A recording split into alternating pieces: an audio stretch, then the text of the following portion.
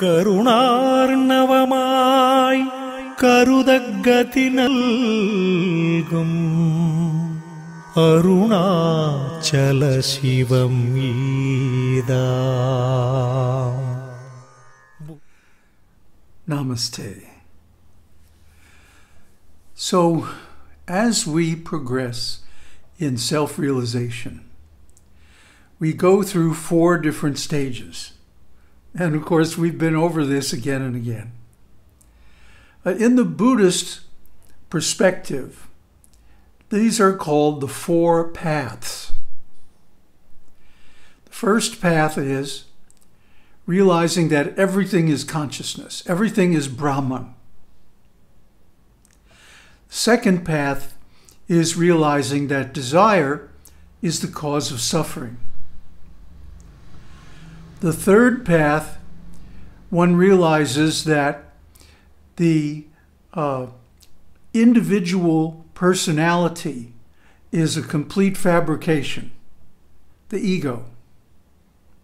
And in the fourth path, that fabrication is completely destroyed, seen through, and understood to be non-existent.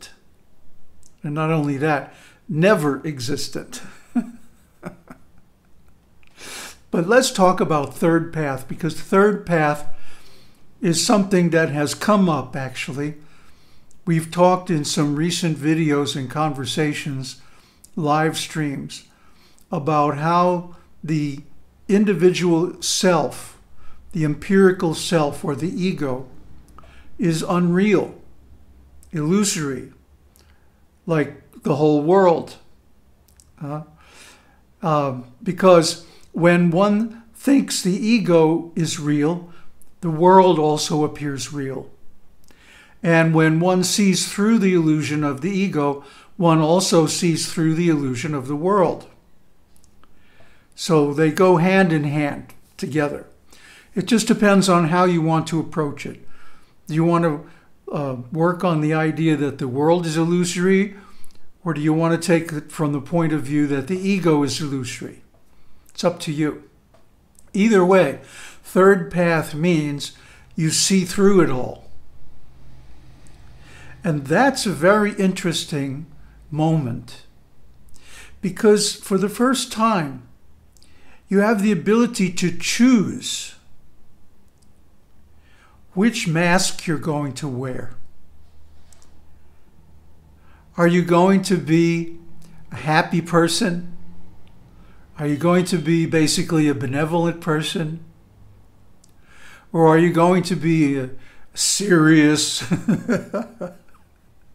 I can't keep a straight face, serious or tragic, boo-hoo, or angry? What is going to be your persona?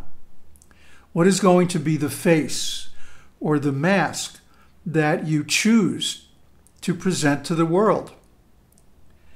Because one of the things that you realize that comes home very powerfully in fourth path realization is that you need an ego to deal with the world.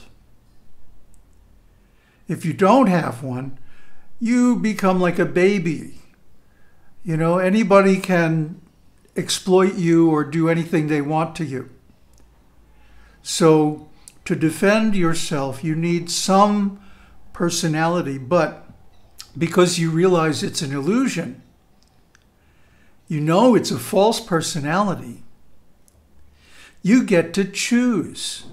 You get to fabricate, synthesize, or create whatever kind of mask you want to wear.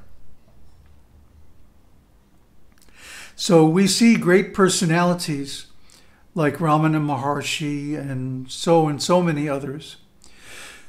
They adopt the persona of compassion. Compassion means I care about your spiritual advancement. Because in this world, we have to do something. Nobody can remain without doing something, even for a moment, Krishna says in Bhagavad Gita. And because of that, and because we will be held responsible for our actions, even though they're temporary and illusory, by the law of karma, we have to experience the result. So therefore, we should reduce as far as possible the actions performed for selfish purpose. And we should, as much as possible, act for the benefit of others. This is really the essence of karma yoga, which we've been talking about now for a few weeks, a couple of weeks. Karma yoga means performing actions that lead to enlightenment. And of course, since the cause of falling away from enlightenment or being covered over by illusion is that we act out of desire, the only desire that could lead us toward enlightenment is for the benefit of all beings. And of course, this is famous as the Bodhisattva vow. Bodhisattva, well, it gets a little extreme.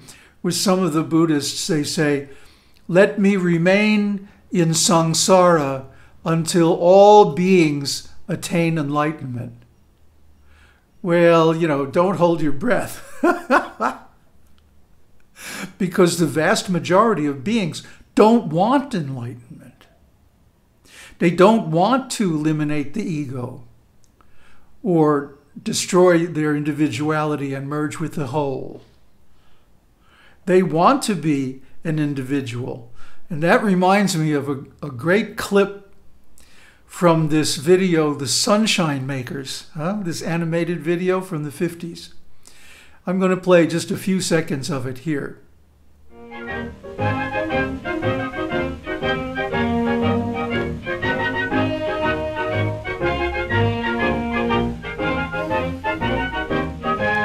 I don't want to be happy. I want to be sad. I don't want to be happy.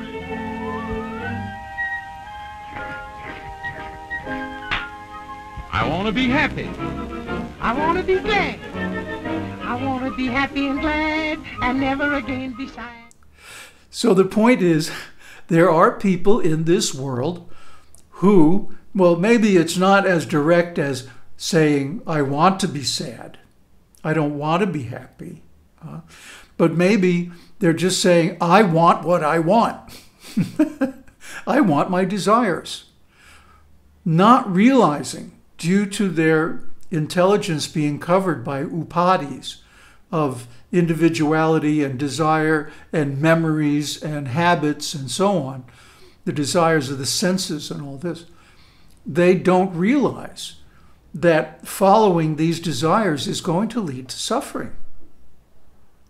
And even if they are suffering, they don't want to give it up. Why? Because it's my suffering. They're attached to it. It's who they are.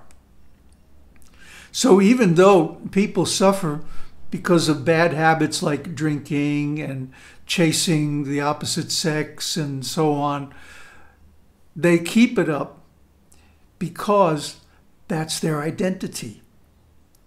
That's how they know who they are. So they're wearing a mask, but with them, it's involuntary. It's a habit. It's not something they're in control of. And so they project on the whole world and say, I'm suffering because of you, or because of the way the world is, or because of the situation, or something or other. But I think it was Werner Erhard, or maybe a philosopher that he studied, said that pain is inevitable. Suffering is a choice. We get to choose how we respond to the things that happen to us. We get to choose the mask that we wear and present to the world as being myself. So anyone with intelligence, anyone with good ethics, anyone with integrity is going to want to present a mask or a face to the world that is going to aid the living beings and help them to get free from this illusion. I can remember so many times, especially when I was young, walking down the street and seeing all these people with sad and angry and victim faces, feeling that, oh, these poor people are suffering so much. What can I do to help them? But every time I tried, because I didn't have very much knowledge in those days, every time I tried, it failed. Or it even turned into some ugly situation because I wasn't properly approaching people with real knowledge. I was just basically trying to get them to see things the way I saw them. And of course, that doesn't work because they're not ready. I remember Maharishi Mahesh Yogi said to a friend of mine who asked him, what is the ultimate truth? And Maharishi just kind of giggled, you know, that trademark laugh of his. You're not ready yet. You're not ready yet. Because, why? He was attached to his ego. He was attached to thinking, I am Mr. So-and-so, and this is my life, and this is my actions, and this is my karma, and my body, and so on. But actually, it's not like that. And when we reach third path, it becomes absolutely clear that it's not like that. That we do have a choice. That we don't have to suffer, even though we might be feeling some pain. Because the nectar of compassion heals all pain, not only in others, but in ourselves. There are two words from the Buddha's teaching, metta and mudita. Metta means to wish all good to others. May you be happy. May you have everything you need. May you not be subject to any restrictions in your activities. May you attain full enlightenment, and so on and so forth. And mudita means when we see others' enjoyment, we feel happy. This is completely the opposite of the ordinary person who, when he sees others enjoying, feels jealous or envious. And the difference is, if they're happy because they have something that I used to have or could have, then I'm jealous. But if I see someone being happy because they have something or am doing something that I can't, that I'm unable to, that's envy. For example, when we see someone who's very intelligent, we may think, oh boy, that guy is so, such a know-it-all, Well, you could be a know-it-all too, but you think you can't. So you envy him instead.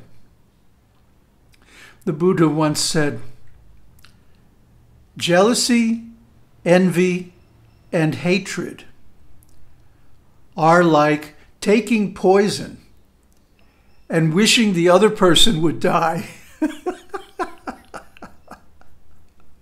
Of course, that's ridiculous. But so are envy, jealousy, and hatred. One simply has to see that the mask we wear, the personality that we adopt, the face that we show to the world is something completely up to us. Om Tat Sat.